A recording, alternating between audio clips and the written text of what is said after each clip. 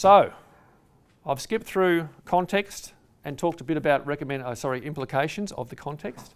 I'd now like to just give you some thoughts on some recommendations and some ideas about where I think you should be thinking for adapting to the future.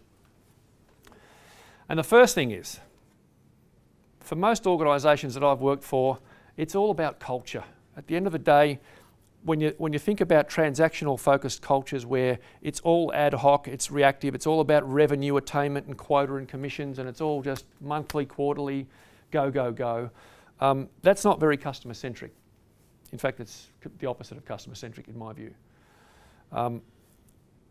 If you're talking about a systemised approach versus a point solutions approach, where we all need to try and be is up here in this left-hand corner, which is customer success obsessed.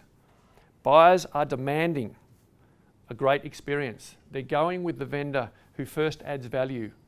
They're demanding a pre-sale and post-sale experience. It's not just get to sale and then move on, see you later, Mr. Customer, on to the next one. So we need to change our cultures first and foremost before we can really affect any other change. Easier said than done, of course. I think, Philip, you said before about transformation. It used to be called change management. You're quite right. In the old days, it was, create a sense of urgency, get senior management buy-in, and try and affect change all the way down the organisation. Cultural realignment is not easy, but it has to be a move towards lifetime customer value, teaching and not selling. I'll talk a bit more about that shortly, and really creating an amazing experience where you get customers to become your advocates. The greatest unpaid sales force in the world is your own customers. When they're really happy, they will sell your product for you. So that's number one, culture. Number two, sales enablement. Quick show of hands. Who's got in your businesses a sales enablement head or a separate sales enablement function? Quite a few. Good. Good to hear. 51% apparently of US-based organisations are now establishing a separate sales enablement function. Standalone. And what that means is that the sales enablement piece sits across all of the other verticals in the business.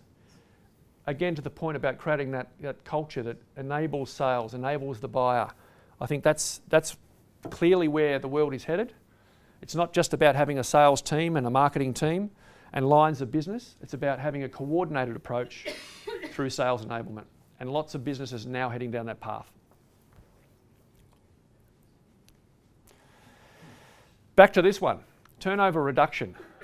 Again, to my point earlier about how ridiculous this is. The average cost every time this happens, there was a report or a study done out of the US, I converted it to Australian dollars, $148,000 in retraining, rehiring and re-recruiting a new person each time this 16.8 months thing happens.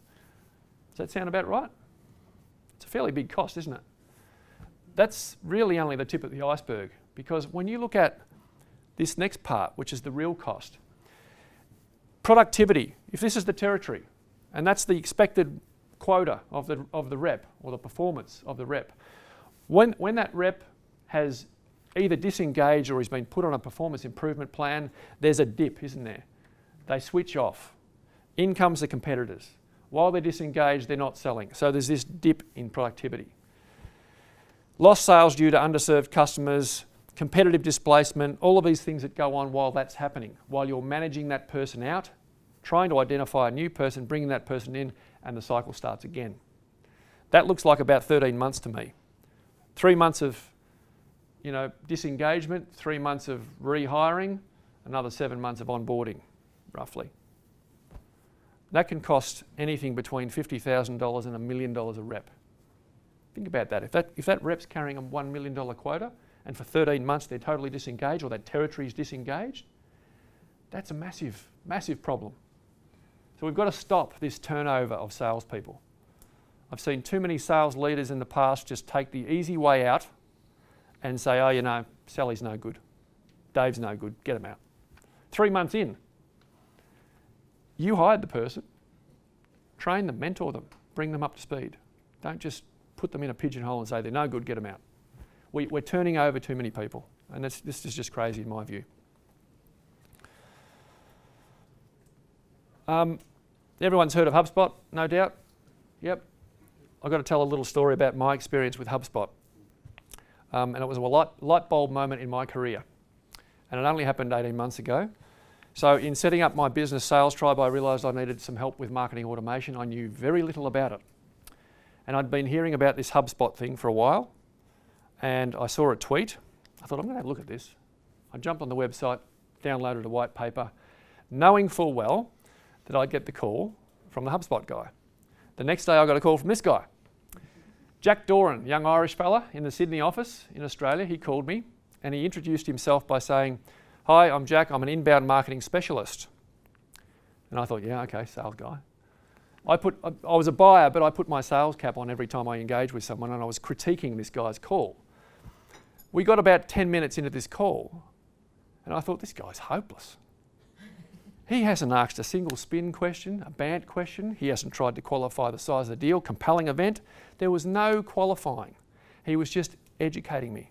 He said to me, "What do you know about marketing automation?" I said, "Very little, Jack. Tell me." So he just started to, inquire as to my understanding and fill the gaps. The call went for 45 minutes. And at no stage did this guy do anything that remotely looked like push selling. He was just teaching and educating. The call ended by him saying, "All right, Graham, look, it's been really nice to talk to you. Anytime you're ready to talk again, just give me a call." I said, "What?" I was waiting for, what are the next steps? What's the call to action? When can we meet again? There was none of that. It was really, well, it was refreshing in the end, but I felt strange. Felt really, as a sales guy, I just felt like this was weird. Anyway, I pondered that for a few days and I thought, this is the kind of the new way. I mean, this kid's only 32, so originally, as I said, I thought he was just a hopeless sales guy, but turns out he's an inbound marketing specialist, as he said. So I went out and bought the book, The Sales Acceleration Formula, written by Mark Rabage. And Mark Rabage is the guy that built the HubSpot sales methodology. And when you look at the ethos that is at the heart of everything they do at HubSpot, it's what Brian Halligan said, the CEO, the founder. He said, create value before you try to extract value. And that is exactly what these guys do. So this diagram here, this HubSpot buying journey, was actually from the book. As soon as I saw it, I'm like, that's what this guy's done. So we had this conversation. Actually, the touch points are here. These are the exact touch points that he took me through. I saw a tweet. I downloaded a white paper. I got a phone call. We did an online demo and some more content was sent. Mark Rabage explains in the book that throughout the buying journey, they've outlined and mapped the buying journey. They've got various different types of content that they use to help progress the buyer through the buying journey. And when you think about it, that is the complete opposite of what I've always done. It was always a sales process. These guys are using content primarily, as you know, they all do a lot of content creation to help a buyer take themselves through the buying journey, if you like. So if you get a chance, have a read of that book. That's a terrific book. So one of the things that I now do with my clients is this very, very simple exercise along the lines of what HubSpot do. It's buyer journey mapping. And again, to make the point, rarely do buyers go through a completely linear and simplistic view of the buying journey like that one is. But they do go through a journey of some sort, so you can map that out. The next thing we try and look at when I'm doing this exercise with my clients is what are the trigger events? In other words, what are the things we're listening for, typically on social? What are we listening for from the buyer that might suggest they've moved from a status quo position to a window of discontent? What are the impediments that might take them from one stage to the next? So there's all of these trigger events that we can start to listen for. Once you've mapped out the trigger events, then you can start to look at what are the messages that we want to convey to the buyer at each of these stages along the journey to help them come through the journey in the same way that HubSpot do. Then you can start talking about tools, and I think Martin mentioned the fact that there's so many tools out there now. It's hard to keep track with all the tools. Sales tech, MarTech. MarTech, a $10 billion industry that $30 billion industry that didn't exist 10 years ago. That's the explosive growth that we're seeing in that space.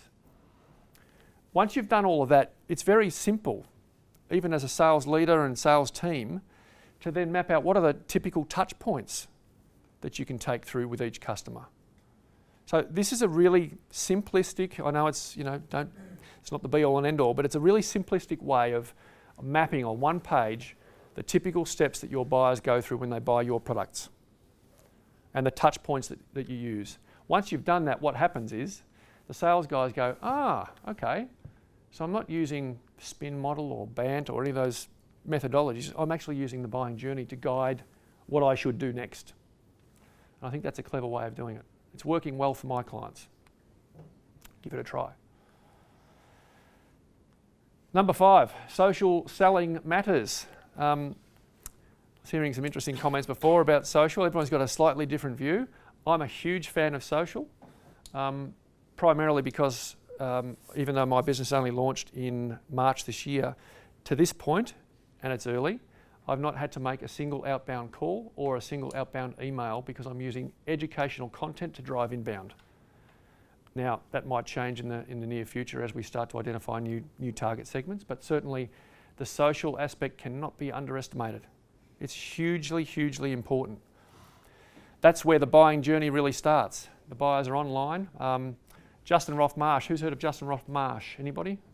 I think he's living in Australia, but he's from somewhere else. He said, and I think it's great, he said, field sales was fine when the buyer resided out in the field, but the buyer now resides online. So social selling matters. You'll notice I've crossed the selling because we don't sell on social. It's anything but selling. We're using social to listen, to engage, and to build a network. We're not using it for selling as such. Social listening, buying stage appropriate messaging, social voice, personal branding, and then start to have a think about this one, which is your network. I'm flabbergasted that people would think that on LinkedIn, I only connect with people I've met. There's no harm actually in connecting with people you haven't met. They're not going to turn up to your barbecue or something. Right? They're not going to stalk you.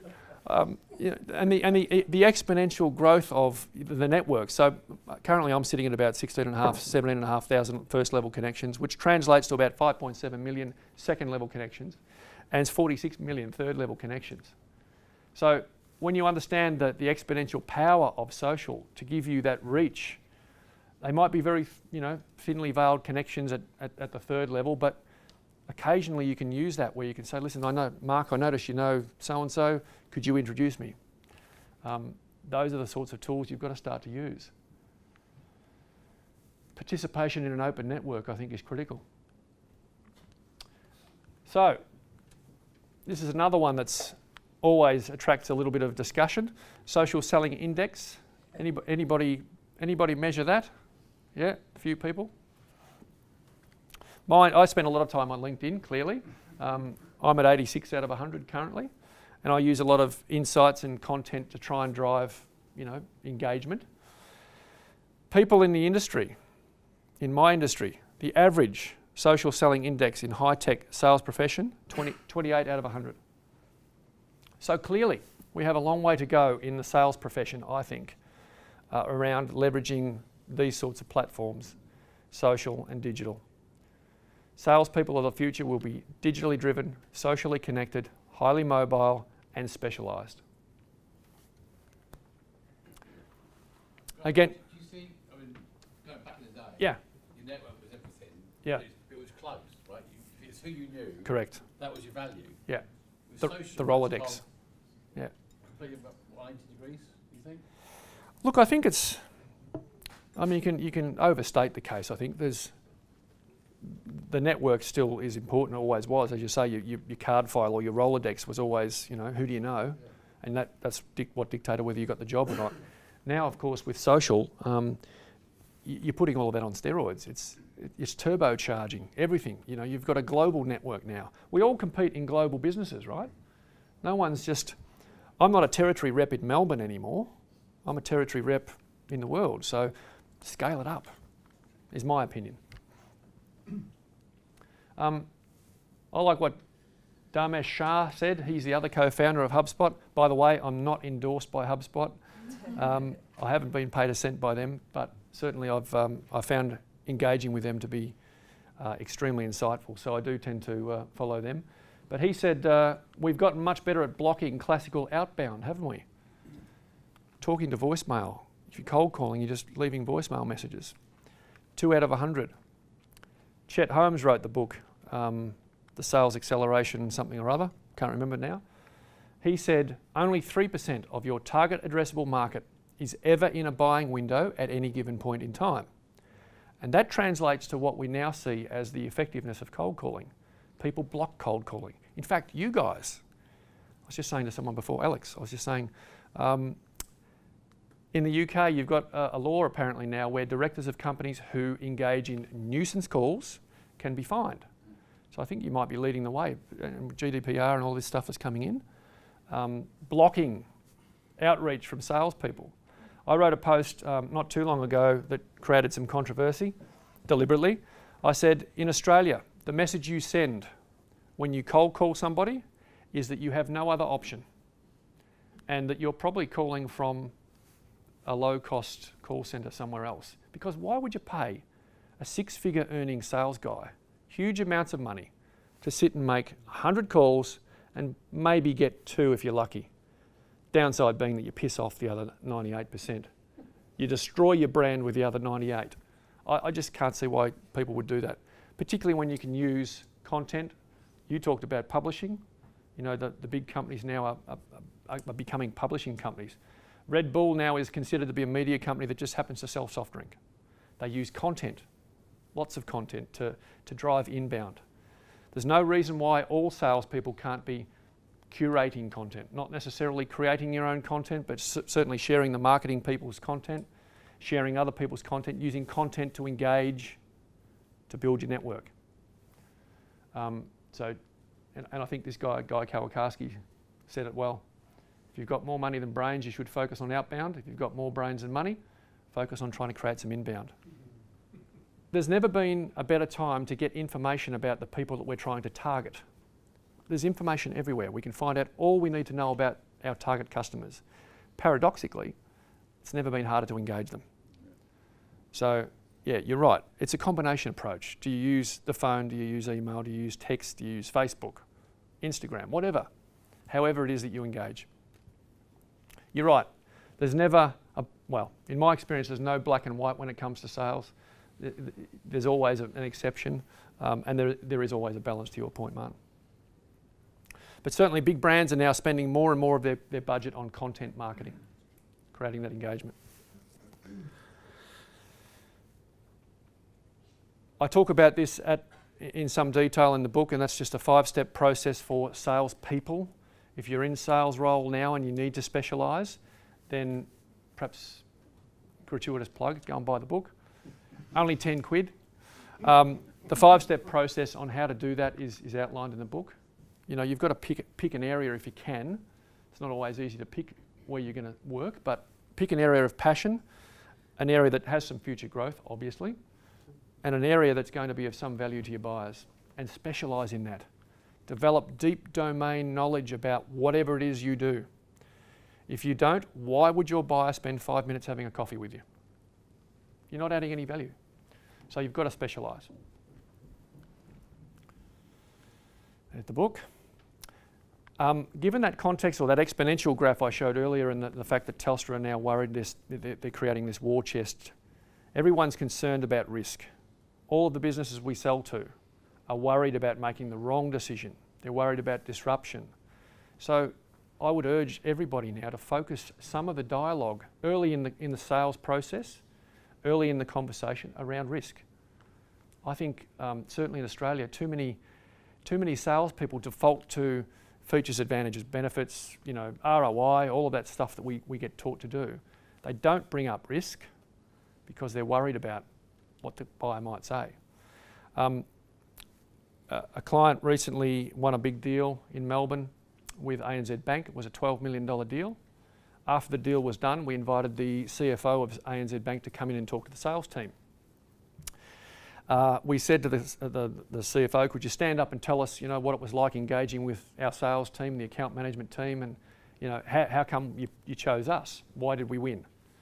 CFO stood up and he said, got some bad news for you, Tom. It had nothing to do with you. Tom was the account manager. It had nothing to do with you. We chose you. The company was Experian, it's a UK company. We chose Experian because we see you as a safe pair of hands. And that's it. We need to know that you can fulfill your obligations on this contract no matter who's in charge, CEO, top down, doesn't matter. So it's all about risk and being that, you know, I mean, that goes back to good old IBM. No one got fired for buying IBM, right? It's the same thing. So yeah, do focus some of the pre-sale discussion on risk. Did Tom still get his commission? He did. Yeah. Yeah. Yes. This one's been talked about already too. It's interesting, the crossover, but certainly Pace Productivity did a study out of the US and found that when you look at the number one, people say the number one cause of sales underperformance is lack of pipeline. I say that's nonsense. Lack of pipeline is a result of not spending your time as a salesperson in the right areas. We're asking salespeople to do all this other stuff, to Martin's point. 22% of the time they spend selling. And really that's not very clever. Why pay someone, a high paid resource, in most cases, to spend their time doing low value activities? You've got to get them up here to the high value activities, the activities that actually produce the results. Asking salespeople to spend, I'm not sure what your stat was now, Martin, but I think you said it was 20% of their time on CRM or something like that. Spending a lot of time doing internal stuff. Be careful about how you master your minutes. And finally, this one's been touched on as well. I think, Alison, you talked about EQ and behavioural, and this goes to your point too, Philip. Everyone's talking about IQ and EQ. You've got to have, you know, the brains and the people skills. This gentleman, Dr. Michael Edwards, created this little diagram. It's more for leadership than it is for selling, but I think it's spot on. There's a third part, and that is execution quotient. You know, IQ and EQ mean nothing if you can't go out and execute. I think we're all, some of us now are all paralysed with fear to do anything. Yes, everything's changing, but I think we've still got to get out and take action. Test and learn. IQ and EQ are great, but you've got to be one of those salespeople and marketing people that take some action. As Mr. Gretzky said it well, you miss 100% of the shots you don't take. So, you know, test and learn, test and learn. You'll fail, we'll all fail, but you just keep doing it. So, yeah, take action would be my, my final recommendation. So, the future of sales in summary. The context's changing fast. We all know that. I don't think anyone disagrees in this room that we have to adapt, and we have to adapt quickly. Sometimes, to go back to that discussion, I think it was the panel discussion, sometimes the poor old sales guy is being driven by an outdated sales leader who's been told by the CFO, here's your quota, Mr. Sales Leader, make sure you don't stuff it up, spread it out across your sales guys and just keep cranking that same old handle as hard as you can for an incremental gain on last year's numbers. And that's kind of what's been happening. Certainly in Australia, that's what happens. And I see salespeople behaving the way they were in 1997. So I think we have to adapt and transform quickly, or else face the consequences. The problem here is, let's be clear, the HubSpots of the world are raising the bar on customer experience. I was never going anywhere else. After that call and the follow-up that that guy Jack did at HubSpot, I didn't bother going to Salesforce or Eloqua or Marketo or any of those other companies. I was so impressed with what he did in terms of adding value. As a buyer, I was going to always go with HubSpot. I've got to tell you quickly. Are we okay for time? Yeah. Few more minutes. Few more minutes. Okay, that means we're out of time. Very quickly, the synopsis of that story is that. Hang on. That's a bit of a message. Auto off. It is a message. There you go. We're normally very polite, the British. Yeah, that's a wind-up. The finalisation of the HubSpot story was that we'd gone through 6 months post that phone call of demos and more content and me getting familiar with what it is that they do. And I said to Jack, okay, I'm ready to go. Let's go. I want HubSpot. He said, you're not ready. Literally, it's what he said. I said, what do you mean I'm not ready? He said, look, I'll level with you, Graham. He said, it's a career limiting move for me if I bring you onto our platform, a SaaS-based platform, monthly. if I bring you onto our platform and you churn inside 3 months, that's really bad for me. And there's a few things with your website you've got to fix up and blah, blah, blah. There were some reasons. But he stopped me from moving forward with that sale because he was worried that the HubSpot model, they need to get you through to 18 months in order for them to make, you know, decent profit out of that. So they can't afford to have me come on if I'm not ready. So a totally different mindset. I've never turned back a purchase order, ever. So, whoops, what have I done there? There we go. Transform to be customer success obsessed. We've just been talking about that. Stop this turnover reduction if you can. That's killing businesses. It's killing the relationship with buyers. Buyers hate it. As I say, in the research phase of the book, every buyer I interviewed said, I'm sick and tired of having this revolving door of salespeople. Map the buying journey wherever you can. Get attention. You know, go back to the buying journey where, you know, first 57% of it is done without talking to a vendor. How do you get in early? How do you get their attention back here in the journey before they start, so you're the one that they come to? Using content is probably the first port of call. Salespeople have got to specialise.